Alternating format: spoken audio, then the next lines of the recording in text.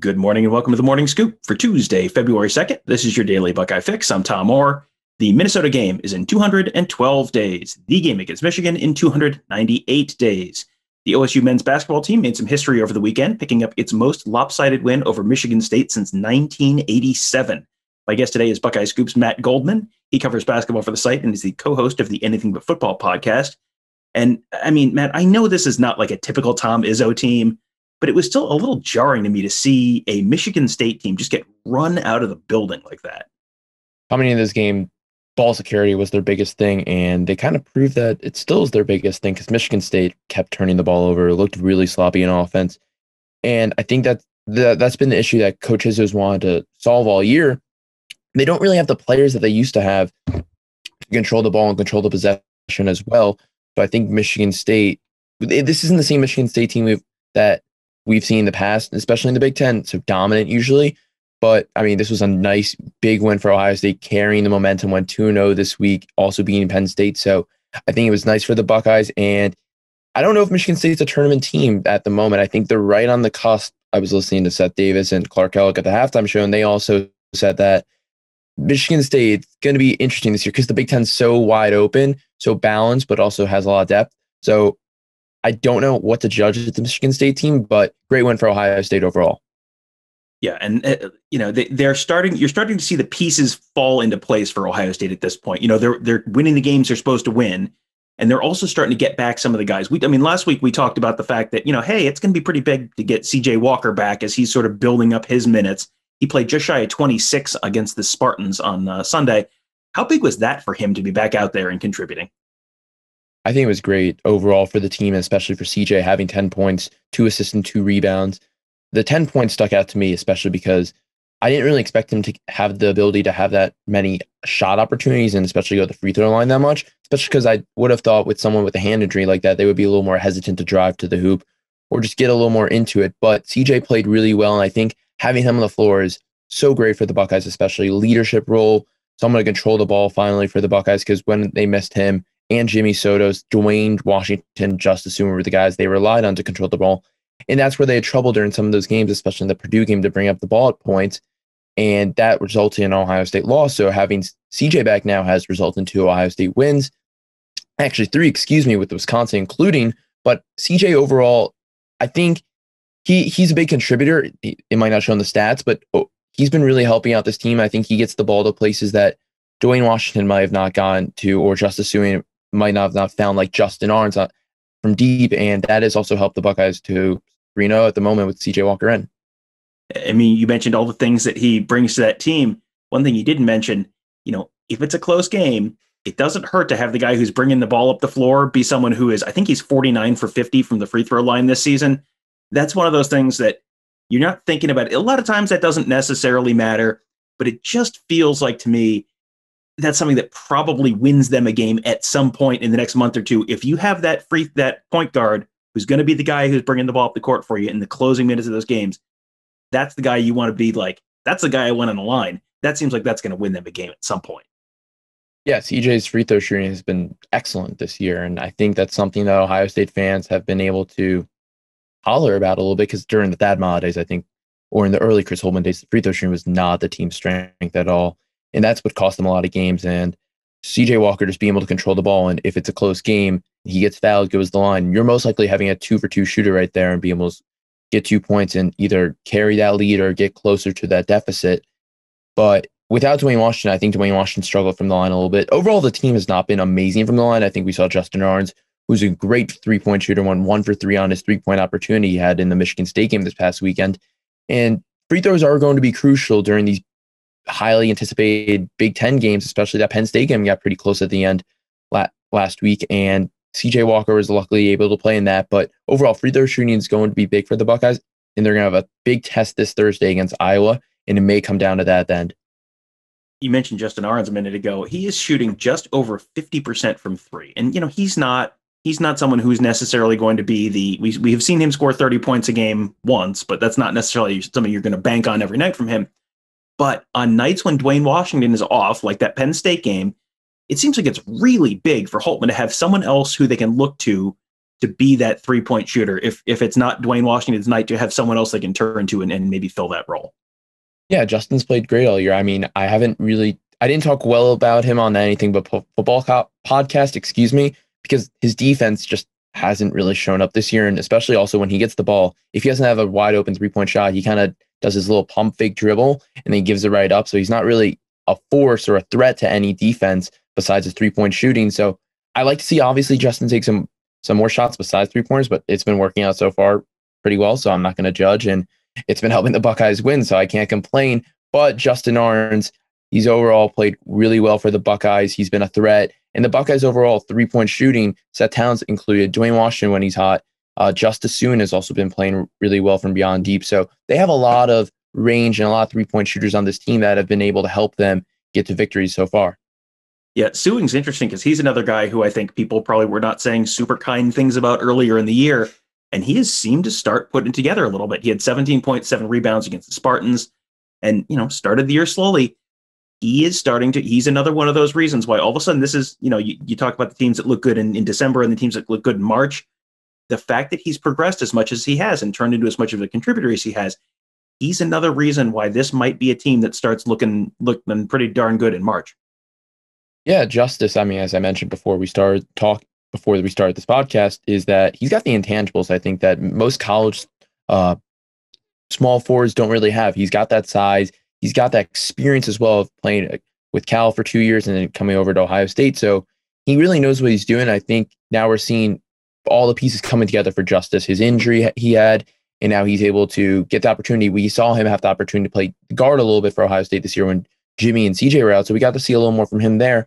But when Justice gets open, I mean, he's going to be shooting mid-range shots all day. And they're going to be going in. So it's been really working out for Ohio State so far, being able to space out and get him open as well, because if they're going to be guarding Justin Ahrens crazy and Dwayne Washington, that's going to free up Justice Soon potentially and give him another opportunity to make a shot if they're not covering also EJ Liddell and Kyle Young, which amazes me about this Buckeye team, that there's so many weapons out there that defenses are going to have to watch, especially because Kyle's dangerous from down low. EJ's been dangerous all year from everywhere. He's been one of the top players in the recent weeks in the country. Dwayne's a great shooter. Justin's a great shooter from deep. CJ's just a great player overall. So this team is loaded with talent. I think Justice is just another piece to this talent. Now, we talked earlier about that narrow escape against Penn State last week. I mean, it was a win, but at the time it didn't look at all impressive. It was just kind of like, well, they won. You never have to think about that game again. And then Penn State goes out over the weekend and just bombs Wisconsin. So despite having a losing record, the Nittany Lions are actually 35th in KenPom. They are ahead of teams like North Carolina, Oklahoma State, Missouri, LSU, Minnesota, who, those teams have records that are like, oh, that would be a really good win. Penn State's ahead of all of them in KenPom right now. So I think that game, looking back at it now, is kind of a good reminder that, there are no bad wins in the Big Ten this year. Like, if you win, like, you have done something. Totally agree. And Penn State, Coach Holtmann said before the Penn State game that this is an NCAA tournament team. And as I'm tweeting that, I'm like, did he just say that? Because we didn't get to see Penn State yet. They've had their COVID issues. And I was like, I don't know if that's right. But okay, I'll trust Coach Holtmann on that. He knows a little more than I do. So when they went out there, I was like, all right, this team's not bad. And I mentioned Morning Scoop last week that their point guards are really, they play really well. But I didn't mention their offensive rebounding, which was the key in order to stay close with Ohio State, especially in the second half. Both teams scoring 40 points. They're the number one team in the league with offensive rebounding per game. So that obviously helped a lot. But their guards are really fast, and I think that also hurt a little bit because we didn't see CJ Walker play that much, I believe. Actually, he did play 26 minutes in that game, so excuse me. But they look like Ohio State's guards were a little slower compared to Penn State's guards, which was able to help Penn State beat them on the offensive side a little bit. But Ohio State was able to get it done, especially because they have so much depth and that a lot of guys are able to play. And now we got to see Michi Johnson play a little bit too, so they're able to help out CJ Walker and his injury. Buckeyes now sitting at 14-4. A couple of those losses, I mean, they led by 7 with just over 5 minutes to go at Northwestern and ended up losing by a single point. Led by 3 with a minute left at home against Purdue. And then Purdue hit that big 3 right at the end to win that one. I mean, they're 14-4, could easily be 16-2. And they're one of 6 teams in the country right now with 5 quadrant 1 wins. That's something the tournament committee takes quite a serious look at. They're 5-3 against quadrant 1 teams. The only other teams that many wins against quadrant 1 teams are Baylor, Gonzaga, Alabama, Missouri, and Illinois. Now, Missouri is no great shakes this year, but the rest of those teams like Baylor and Gonzaga and Alabama and Illinois, like that's pretty good company to be in this year. And, it still to me doesn't always feel like it, but right now this team's resume suggests it's right up there with the elite teams in the country. Yeah, you kind of stole the words right out of my mouth that they're an elite company right now. And that kind of feels weird because coming in this year, at least my feelings were that Ohio State, I think their ceiling was around the top 13. I think that's what I saw them at, potentially 13, the highest. And now they're sitting at 7. Imagine if they didn't lose to Northwestern that close game, or Purdue 16-2. We could be seeing a top 4 team currently for Ohio State's ranking, which is kind of scary to think about because we haven't seen that since 2019. And I didn't even think that team was that good too. They lost to Minnesota and almost got the number 1 ranking that next week. And I was remembering like, wow, like they were almost number 1. Like what the heck? And now they're sitting at 7. Those 2 losses were pretty significant, especially because due to the record. But this Ohio State team has really proven a lot of people this year that they are really good. And you mentioned those quad 1 wins that they hold, especially with Gonzaga and Baylor, who are really good this year. That Ohio State has shown that they are legit, and their wins aren't just wins. They are big wins, and they won on the road, especially against Wisconsin, Illinois, and at Rutgers. Those were impressive, and I got to see that Rutgers game in person. So it's just, I think, a big shock to a lot of Ohio State fans where they are at the moment. They have a big one coming up on Thursday, as you mentioned, against Iowa on the road. That is, I think we were talking before the podcast, you look at Ohio State and they're on Ken Palm. It's like, oh, they're one of the top teams in the nation on offense. And they're also really not very good on defense. And then it's like Iowa is just a more extreme version. They're a little better on offense and a decent amount worse on defense. I mean, I guess give us a real short preview of that game other than, hey, there's going to be a whole bunch of points. Well, I think the Luka Garza hype has kind of calmed down a little bit ever since the preseason. Yes, he's still one of the top players in the country, but haven't heard as much about him as we heard in the beginning of the season, just because I think that's the way college basketball works. The hype goes up and down for these teams like crazy, especially Ohio State, who started as number 22, I believe, in the country in the preseason poll. Now they're at 7. But I think this game, you mentioned already, poor defense, high offense. It's going to be a high-scoring game. And it's going to be just who is able to, yeah, it might sound simple, but who's able to make more shots. It's going to come down to that. And I think Ohio State is going to have to find more options than EJ Liddell, because I have a feeling Coach McCaffrey and that staff and this team is going to lock up EJ Liddell. This team is very talented at Iowa. They have a very balanced starting 5. They have depth off their bench like crazy. So does Ohio State. So it's going to be interesting to see who they go to next. Will Dwayne Washington get hot? Because he's been very cold these last 2 games, scoring 8 points, I believe, against Michigan State. So he really hasn't had much going at the moment. So they're going to have to find someone else. Could they take advantage of Kyle Young in the paint for once? Maybe see if Kyle Young can have a high-scoring game. Will Justin Ahrens be shooting a lot of threes? That could be happening again. Could CJ get a bigger role, or Seth Towns even coming off the bench? It should be interesting. But this could also be where the Justice Sueing train keeps going, and we could see Justice Sueing, because they might overlook Justice. Yeah, they might think that 17-point game was a fluke. Personally, I don't think it was. I think this could be the starting point where Justice goes on, and this team could have 2 20-point scores per night. So this is going to be a very balanced game. I think both teams are very similar. I just think Iowa's got the big name star with them is Luka Garza. So everyone hears of Iowa and they're like, wow, Iowa's really good. But you just said this statistically, they're very similar. 8 versus 7. It's going to be a very good matchup.